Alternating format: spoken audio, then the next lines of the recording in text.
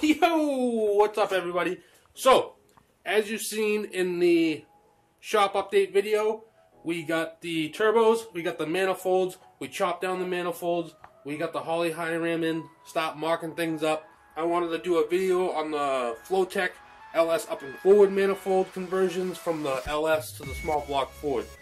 So as some of you may have seen, if you've been watching our channel pretty regularly, is we're swapping LS headers onto the small block Ford. The reason why we're doing that is because there's a lot of cheapo, or I should say budget, headers for the small block Ford. Unfortunately, especially turbo headers, unfortunately they're all down and forward, and there's a lot of options for up and forward budget stainless steel turbo headers for the LS. There is a few options out there that are up and forward for the Ford small block or for the Mustang. They just get a little up there in price, so I figure why not go ahead and just make them myself. It's not that big a deal. The flanges aren't that expensive, and then the V-bands aren't that expensive either. So what we have is flowtech up and forward LS1 or LS manifolds, and what you have to do is you have to cut them down. So this is one of the manifolds right here, regular LS manifold. I'll go ahead and I'll put a picture up in the description over here while I'm talking about them, how I'm going to set them up. But these are the two manifolds.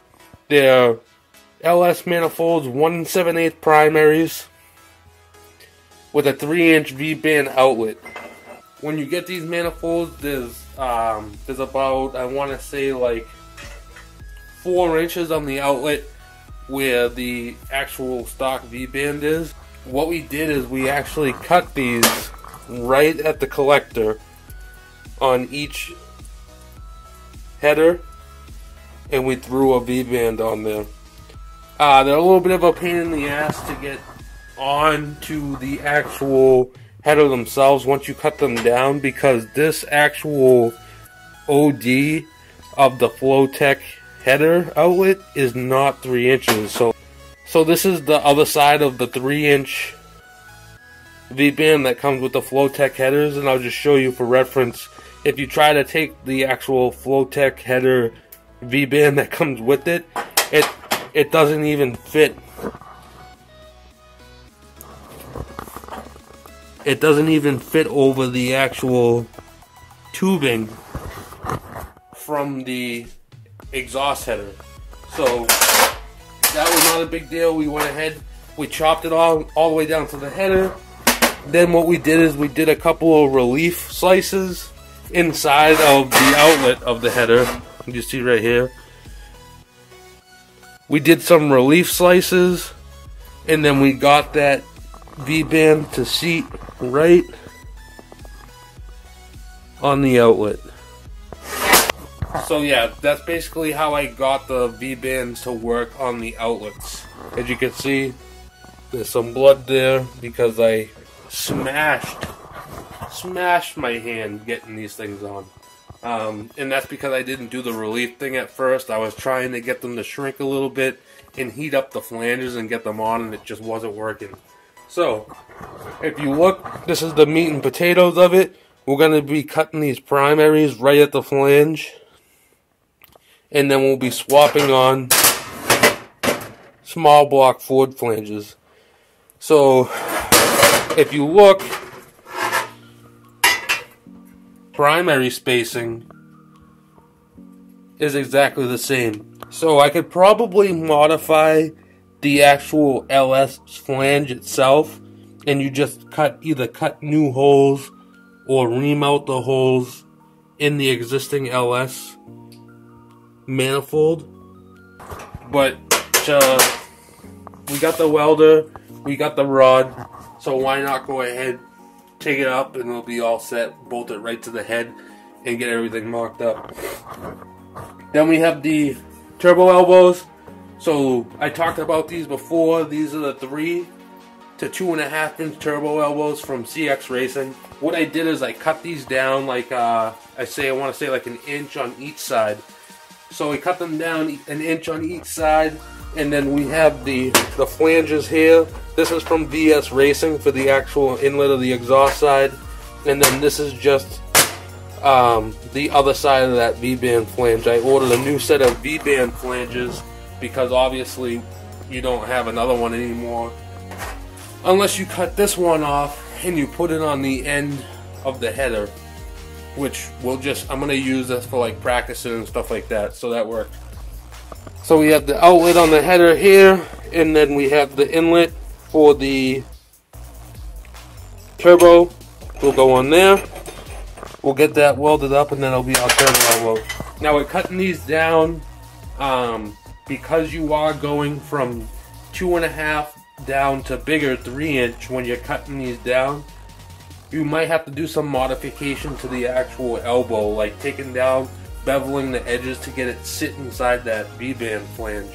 And then for the 3-inch side, you're cutting it down to a smaller nominal size, so it gets a little loose but not too loose. But it's definitely enough to where you can still get a pretty decent weld in there. It's a little loose, but we can center it and then it should be all set. So that's pretty much it. Like I said, we'll be swapping the flanges to the small block flanges. We got 2 of them. We already got the outlets chopped off with the V-band flanges already on the outlets. We got to weld up these turbo elbows. We got the wastegate tubing that's going to go somewhere kind of like that off the back of the 90 for the turbo inlet. We'll figure out spacing or placement for the wastegates once we get the turbos mounted in the car, all hooked up to the V-bands and free hanging on their own. Then we might get some Maven oil turbo mount. So what a Maven oil turbo mount is it mounts to the oil drain where the oil drain of the turbo is, and then it has 2 sides where you can weld a 1-inch steel tube to mount them somewhere. So we might mount them like off to the side on the frame rail, or figure out a way with the tube front. We'll figure out a way with the tube front to mount them. So it'll be on the drain of the turbo, and then probably go down here to the frame rail somewhere, and then it'll have a 1-inch tube, which I have DOM tube, and it'll come up, it'll bend, and then it'll hit that Maven mount. We'll weld it to the Maven mount, and then that will be a fixed mount for the turbo itself. That's an update on the LS manifold swap. This is part 1. Hopefully part 2 the next time we're welding these things up. I just need to get power run to the welder. Once I get power run to the welder, I went ahead and got a dual outlet argon regulator. So we're going to run a line so that we can go all fancy mechanics and back purge the header while we're welding the header and when we're welding these turbo elbows. So that should be fun because I've never done any back purging before. So we'll see how that goes. I got a lot of stuff I want to practice with because it's been a while. Might be a little rusty. Practice makes perfect with welding. But other than that, I hope you like the channel. I hope you subscribe to the channel.